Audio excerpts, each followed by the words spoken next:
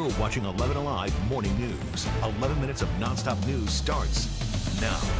Thanks for staying with us as we kick off our 11 minutes of nonstop news. For the next 11 minutes, we bring you continuous coverage of your top headlines, weather, and traffic. Here's what we're following.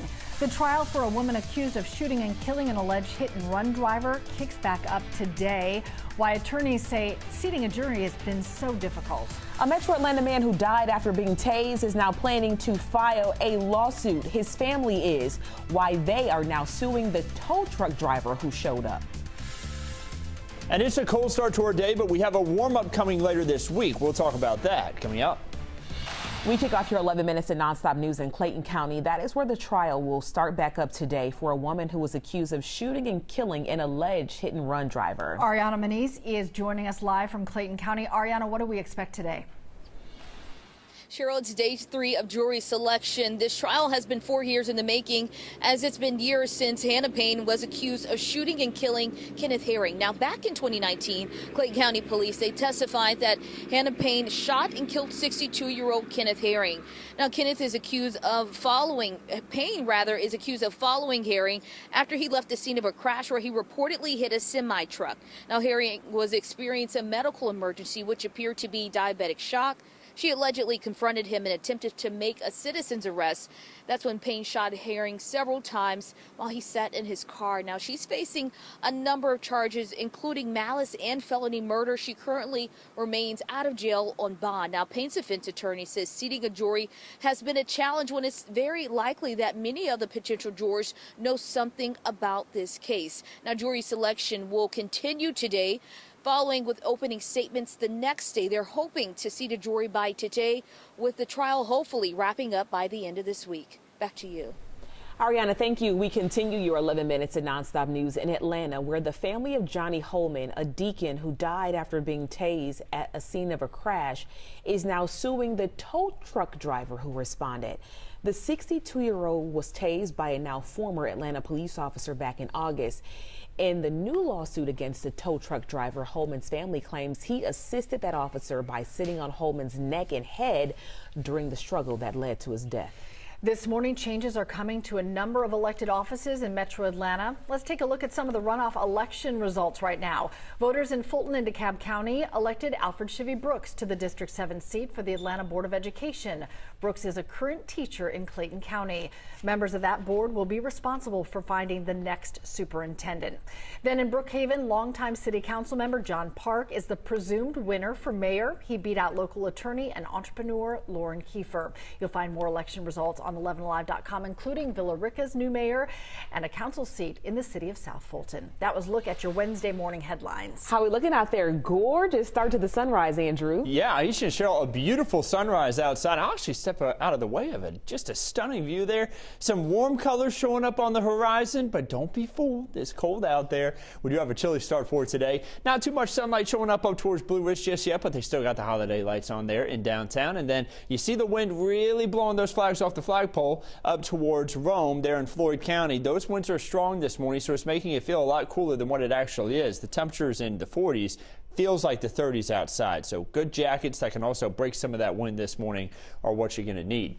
Looking off towards the north, again, they had a few flurries closer on towards the Georgia and North Carolina state line. A lot of that's starting to wither away, and that little bit of cloud cover that we do have out there in far north Georgia, that's going to thin out as we head throughout this afternoon. Temperatures today, they rise into the lower 50s. We're back to the mid 50s on Thursday, back above average for Friday and Saturday, but then we see another big cool down. That's going to come with our next cold front.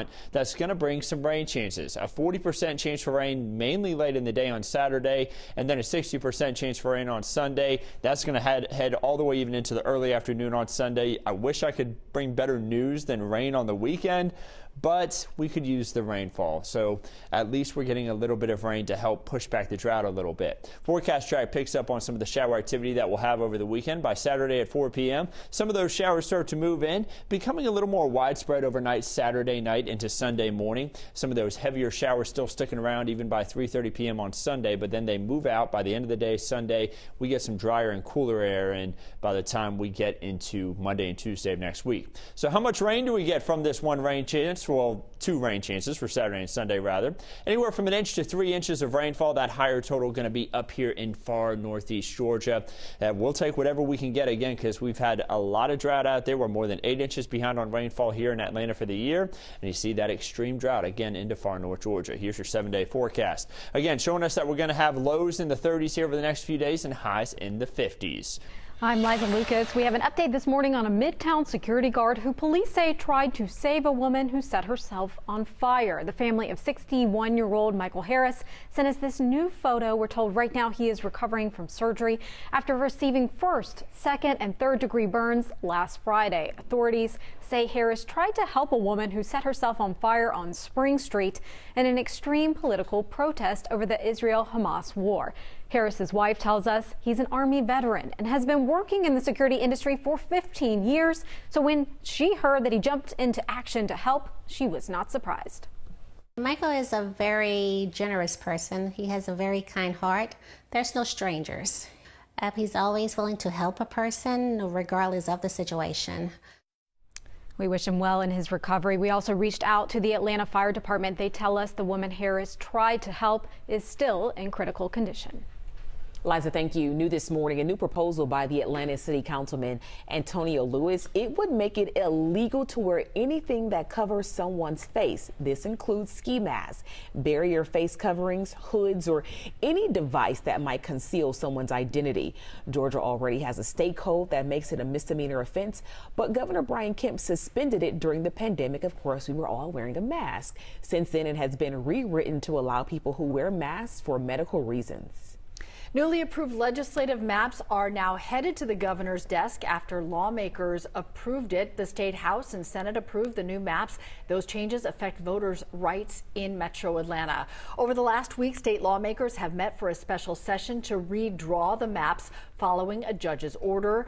The judge said the state's current maps violate federal law because they dilute black voting power. Next year, we could see a new biography focusing on the life and legacy of the late Congressman and civil rights icon John Lewis. The book from historian David Greenberg will use hundreds of interviews along with Lewis's FBI files. It will also feature material from a book that was never finished that Greenberg started while Lewis was still living. The publisher says the book will focus on his contributions to the civil rights movement all the way to his emergence as the conscience of Congress. Lewis, who represented parts of Atlanta, of course, and surrounding areas, passed away in 2020. He was 80 years old.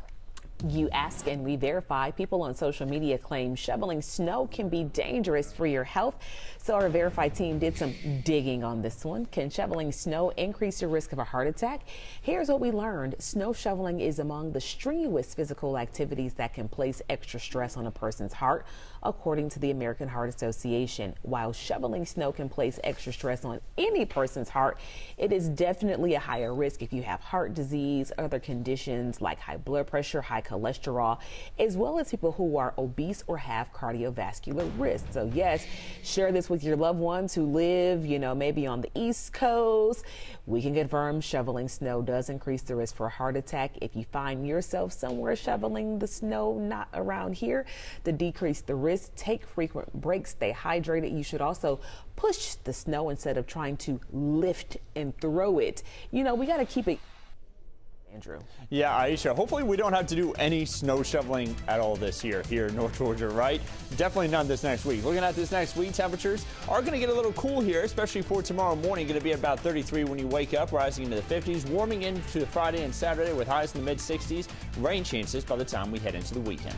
Day 2 will be stunning sunrise. Yeah, I like it. We see the camera shaking a little bit in that wind. Yeah, it is a little breezy out there. So. All right, everybody. Hope you have a great Wednesday. Look forward to seeing you back here tomorrow morning.